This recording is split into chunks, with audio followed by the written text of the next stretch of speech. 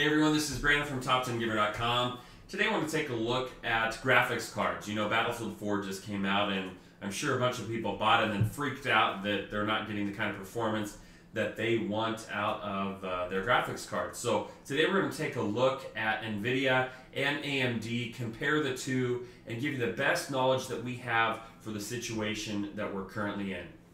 You know, a couple months ago I took a look at the best Battlefield 4 graphics cards with money. People were preparing for the game even back then and trying to get a good idea of what graphics cards to purchase. So the best thing that I could do was take a look at Battlefield 3 benchmarks.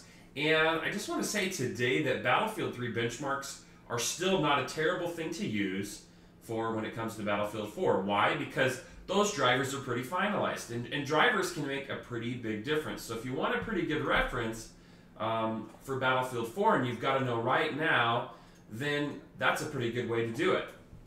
Now, of course, we're going to be having more benchmarks come out for Battlefield 4 in the next couple months, and we're going to learn a lot more. But again, the drivers aren't finalized, and that's a huge deal. NVIDIA just released the 331.65 drivers with the shadow play. You guys can try that out.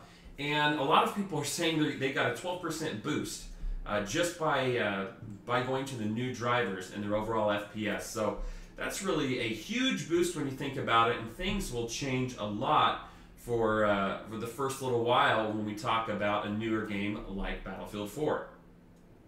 Speaking of shadow play, that's a cool new feature that's a free feature that allows the gamers to record video on the fly. You guys can check it out. NVIDIA's throwing in stuff like this. They've also got a brand new technology called GSync that's coming out that is supposed to be a complete game changer. You know, I wasn't there when they unveiled it, but I've watched enough documentation on this that GSync is just going to be a huge deal. It's going to pretty much eliminate all the tearing issues that we have and should allow gaming to just be a much more fluid experience. I think Linus on Linus Tech Tips, he said something like he'd rather play 50 FPS with G-Sync than 80 FPS without. So it's that much of a game changer. Some huge things coming out. And you know, when we're talking about that though, we've obviously got we've got to find monitors that are suited for this type of technology. So in my opinion, we're not super close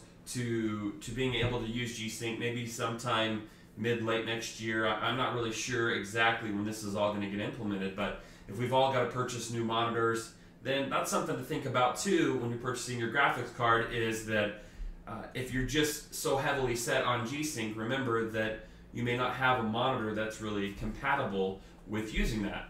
So everybody's really hot on G-Sync right now, and then that comes from the NVIDIA side, and on the AMD side, we of course have Mantle. Everybody's, you know, all the fanboys for AMD are saying, hey, this is going to be the biggest game changer in the world, and this is going to make it so that everything's 100% better for AMD, and you should no longer consider, you know, an NVIDIA card.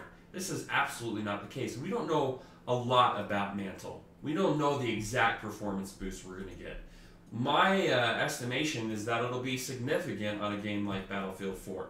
Will it be a complete game changer over the driver changes we're seeing with NVIDIA right now? I don't know. I do know that both companies are going to optimize it, but I think going forward, you have to take a look at what we know right now. So what can we do right now? We can look at the benchmarks that we have for Battlefield 3. We can look at the newer benchmarks that we have for Battlefield 4, and we can look at where the two main companies, where NVIDIA and AMD are pricing their graphics cards. I mean, take a look at the R9 right? It comes out at a price point of $550, and immediately we see huge price drops for the GTX 780 and the 770. I think the 770 is available for like $330 to $350 now. Just huge price drops. So companies like NVIDIA and AMD, they know what they're doing. They know where they belong. And clearly the R9 isn't perfect in every scenario. It runs a little hot. It's not a perfect overclocker, but all we've seen is numbers from reference cards right now. So, you know, we're going to get other cards in the future that may run even better. And this kind of competition, it's great for people like you and me that are willing to consider both an AMD card and an NVIDIA card because we get a better price point. So what kind of card would I get if I was looking at the under $500 category range right now? You know, maybe that's your price point. You know, I'd probably go for a 4GB GTX 770. This is if I had to have one right now. Why? Because I don't want the reference R9 290X card. I don't want to do that. I would wait for that. So if you can't wait right now, the GTX 770 is a good option. But here's another piece of advice. I've not seen every single GTX 770 card drop in price yet. It's not been shown all the way across the market. So it might be a good idea to just wait a couple weeks and you can save yourself hundreds of dollars. If you can stand playing with your, whether you got like a 560 Ti, 575, 580, whatever you've got in the works that you bought for Battlefield 3, if you can stand using that for just a few more weeks, I think that you stand to save a significant amount of money.